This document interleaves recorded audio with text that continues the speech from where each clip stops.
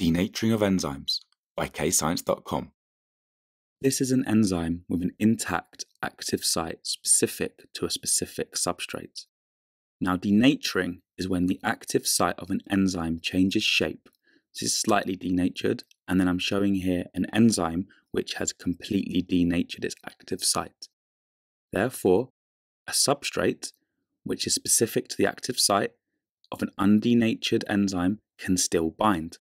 If it's slightly denatured, and I'm drawing the substrate here binding a slightly denatured active site, some can bind and some can't.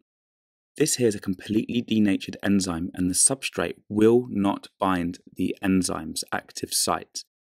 So denaturing is when the active site of an enzyme changes shape, so the substrate can no longer bind the active site of the enzyme. It's question time. Attempt these questions to check your understanding.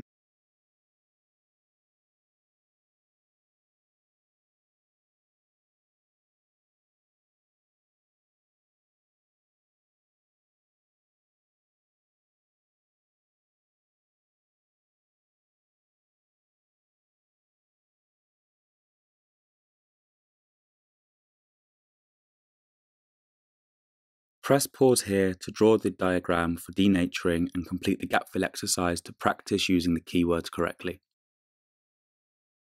When the active site of an enzyme changes shape, we call this denaturing. When an enzyme denatures, the substrate can no longer bind the active site of the enzyme, causing less products to be formed. Press pause to answer the questions. The answers will follow, and if you're stuck, just re-watch the video.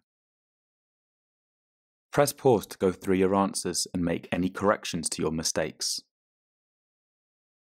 Visit KayScience.com for more free videos, worksheets and quizzes at KayScience.com, and don't forget to like and subscribe.